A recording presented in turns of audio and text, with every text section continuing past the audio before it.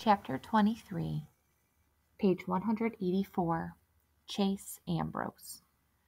At football practice, when everybody else is laboring under a ton of equipment and you're breezing through the drills in shorts and a t-shirt, you're not the most popular guy on the field.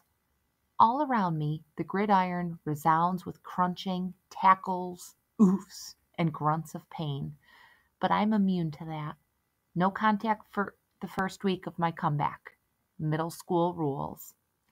My teammates manage to see to it that I suffer just the same. Around the Gatorade bucket, no drink in my hand, makes it as far as my mouth.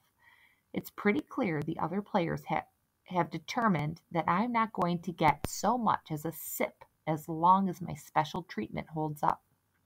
Every time I've got a full cup, someone manages to jostle my elbow until the contents spill down my leg and into my cleats. It's been going on for 3 days now.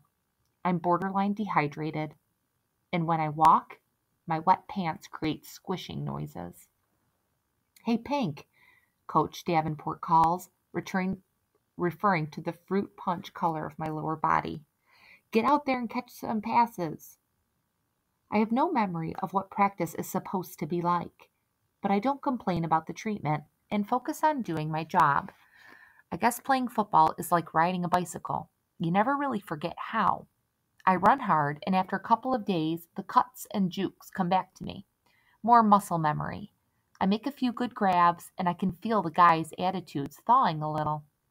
Nice catch, Captain," Landon tells me with a slap where my shoulder pad would be if I was wearing one. I guess I'm still the captain. I didn't forfeit that by having amnesia. "Yeah, good to have you back," adds Joey, in a tone that could almost be interpreted as friendly. I try to turn this development to my advantage. "Can I have a drink now?" He laughs. "Bathrooms in the field house, newbie." I hadn't thought of that. Pretty soon I'm in there, bent over the sink, guzzling water from the tap. It's better than drinking out of the toilet, which is probably what Joey had in mind. It takes a while, but Landon finally explains that this is standard procedure for anyone who's on non-contact. As soon as I'm getting tackled like everybody else, my Gatorade privileges will be restored. Football. Here's a surprise. I like it. That means everything didn't change when I fell on my head. It proves that you can be an athlete and a video club kid at the same time. Not in my case, obviously. Video club invited me to get lost. But it's possible to be both. I have no idea why more people don't do it. Maybe it's because the jocks will never find out if they enjoy doing something artsy, because they'll never try it. And the arts kids feel the same way about sports. In spite of everything that's happened, I'm getting the hang of most of the Hurricanes. They're a rowdy crew, and sometimes the physical nature of the game spills over into the way they treat other kids, which is definitely not right. But they're giving me a chance, which is more than I can say for the video club these days. I'm starting to see how I could have been friends with the players, with two exceptions. Aaron and Bear finally have what they wanted. My name is Mud with my new friends, and I'm back on the team. But if they expect us to be the Three Musketeers again, they can forget it. They couldn't stand to see me making a life for myself that didn't include them, so they wrecked it for me. And in the process, they managed to retarget poor Joel, who hasn't even been home for 2 weeks yet. And that's not including the way they treat the residents at Portland Street. But the last straw was when they cornered me, so I had no choice but to lie to Dr. Fitzwallace to protect the three of us. Aaron's always lecturing me about friendship. He doesn't know the meaning of the word. I don't talk to them. I don't stretch next to them. In the locker room, I sit so far away from them that I'm practically out in the hall. When we're on the practice field for the same drill, they get no chatter from me, not even any eye contact. The other Hurricanes have started to notice, but they think it's funny. Aaron and Bear don't. And how much do I care about hurting their delicate feelings? Well, you could fit that inside the nucleus of a carbon atom. On Friday, Coach Davenport runs us through a quick workout. The Hurricanes have a night game tomorrow, and he wants everybody fresh but sharp. Since I won't be playing, he keeps me out on the field while the others clatter into the locker room. 10 laps, Pink, he calls. No dogging it. The others are laughing at me and calling out mock encouragement. Their revenge for my week of no pads. To show off, I kick into high gear and sprint down the sideline. One thing that's come out of this first week of practice, I've gotten really fast. None of my teammates are very impressed, because apparently I was always this fast. But it's news to me, and these days I need something to make me feel good about myself. When the tackle comes, it's a complete shock. 1 second I'm running free, and the next, a big body hits me just below the knees, knocking my legs out from under me and sending me hurtling forward. I must somersault because I see a quick panorama of sky and grass. The earth comes up to clobber me. I think I eat some of it. Gasping, I roll over. A helmeted figure is blocking out the sun. Number 57, Bear. Aaron stands beside him, applauding. How's that for non-contact? Bear spits. I don't answer. I can't. The wind is totally knocked out of me. I just lie there, wheezing. Oops, he goes on, fake apologetic. I think that might have been contact.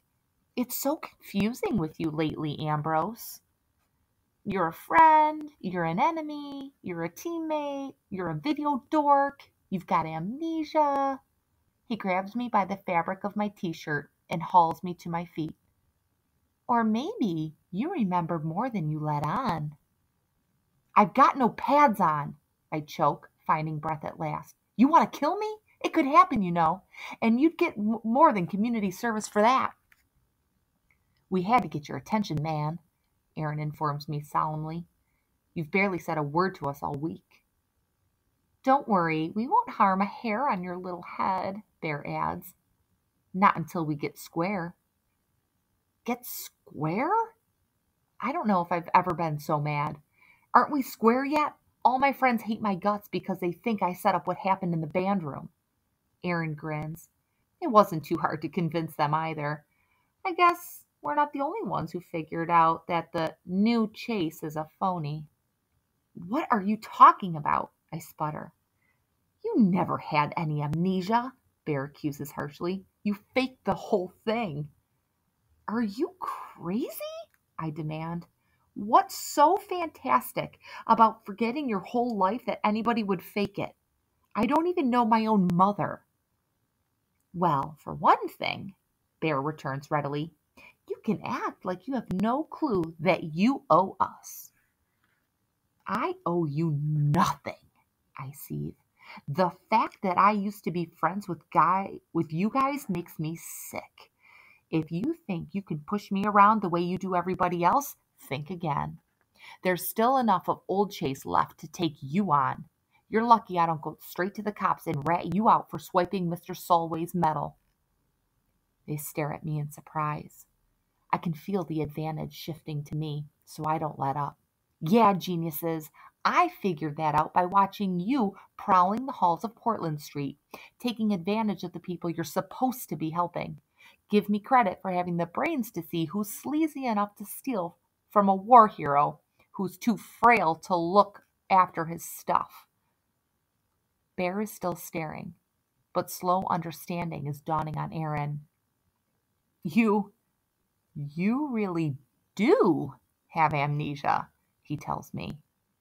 Yeah, so? So you don't remember? We didn't jack that medal.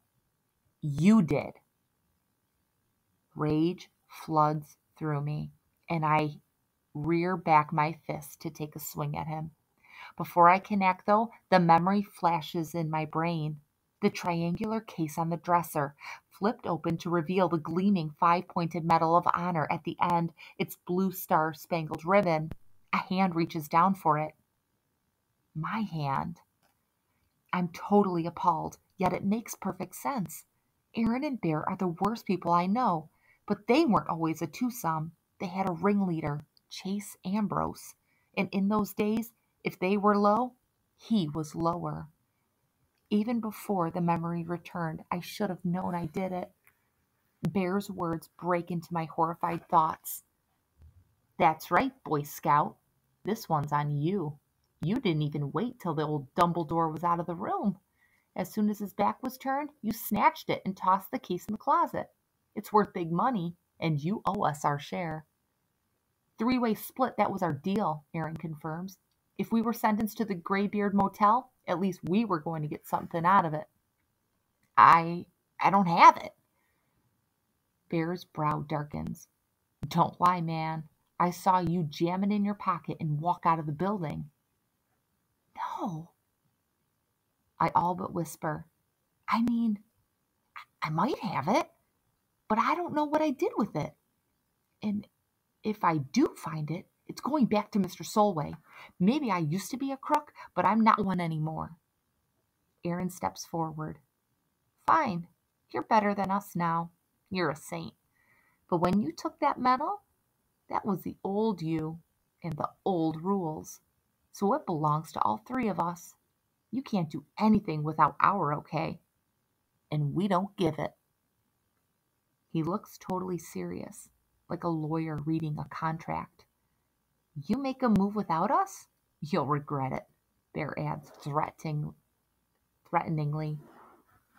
I regret I ever met you guys, I shout, hoarse with emotion. I wheel away from them and flee for home, not even stopping in the locker room to shower and change. I have to put as much distance as possible between myself and those two. As I run, hot tears of shame are streaming down my face. Since my accident, I've heard a lot about the person I used to be. Never did I imagine this. I sprint harder, accelerating onto the sidewalk, outpacing even the most intense drills from practice. It's no problem escaping Aaron and Bear, but I'll never be able to get away from myself.